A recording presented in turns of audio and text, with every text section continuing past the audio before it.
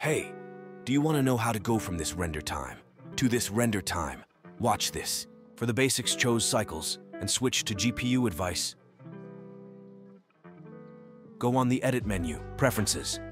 Go on the system and make sure your cycles render devices is on optics if you are using an RTX GPU, a chip for AMD GPU, and one API for Intel GPU.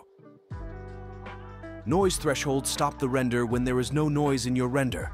It's the most simple and easy way to reduce your render time. You can choose a minimum sample to make sure it doesn't stop too early, but before continuing, you can smash as hard as you can the subscribe button.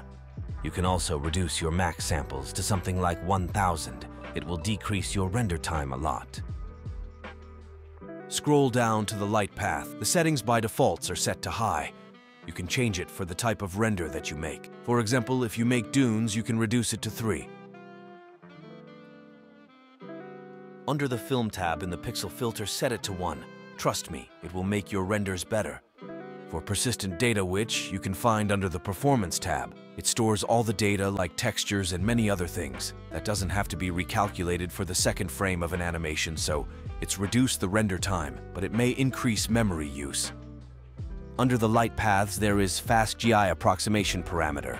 It's an approximation of the indirect light which comes from the background. This can improve your render time. Like this video if it was helpful, and subscribe to see other tips on Blender.